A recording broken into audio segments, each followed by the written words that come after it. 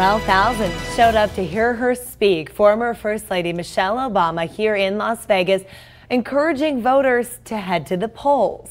Yeah, the former First Lady was greeted enthusiastically. It is our big story tonight. News 3's Gabby Hart joins us live near downtown Las Vegas.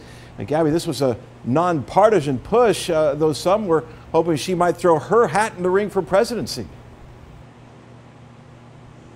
That's true, Gerard. Now, Michelle Obama made it very clear today that she didn't come to town to endorse any candidates or to tell people who to vote for. In fact, she says that doesn't matter. She says her only mission is to make sure every person sitting at home understands that your vote matters.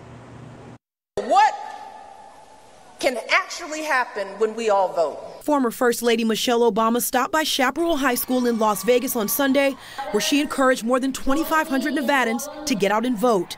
Her appearance marks the start of National Week of Action for a nonpartisan group called When We All Vote. Not voting is like letting your grandma pick your clothes out. Mrs. Obama is the co-chair of the organization. She and other big-name celebrities will spend the week traveling the country. Their focus, making sure everyone, regardless of party affiliation, understands that their vote matters. When we all vote, imagine the kind of schools we can demand for our kids, schools that aren't falling apart, schools that don't have to hold bake sales to buy textbooks, schools that give all our kids, and I mean all of our kids, education worthy of their promise. The former First Lady also expressed her frustration with the overwhelming amount of people in our country who don't vote. We all have to figure out what is happening where people don't want to exercise that has got me in a quandary. And during her speech, a person from the crowd shouted out, asking her to run for president.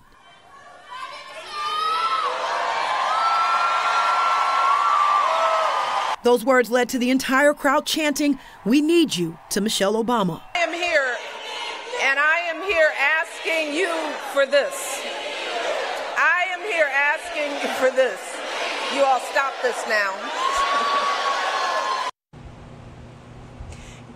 Yeah, a lot of support for Mrs. Obama here in Las Vegas today. Now, her next stop for this When We All Vote push will be in Florida. And we can also expect to see hundreds of celebrities across the country pushing for people to register to vote and when November comes to get out and vote.